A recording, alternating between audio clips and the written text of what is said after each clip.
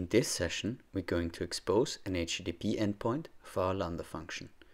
Since Lambda functions don't expose these HTTP endpoints, we actually have to go for a service called API Gateway. There would be a lot of setup, but serverless, thankfully, is abstracting away all that kind of stuff. So what you have to define is an HTTP event with the path and the method get. We also want to rename the function from hello to current time because we expect to return the current time. We do this in our handler.js as well. Here we have to change the exported function. And then as a next step, we want to change the message from go serverless to returning the current time.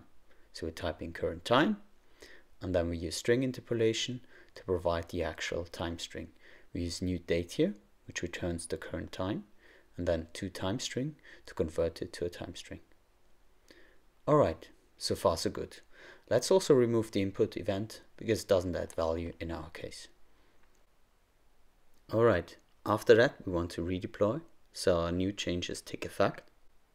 And what's new here is that our output from the serverless deploy will contain an HTTP GET endpoint. We can now take this URL, invoke it with curl, and see the current time. Cool, now we attached an HTTP endpoint to Lambda function.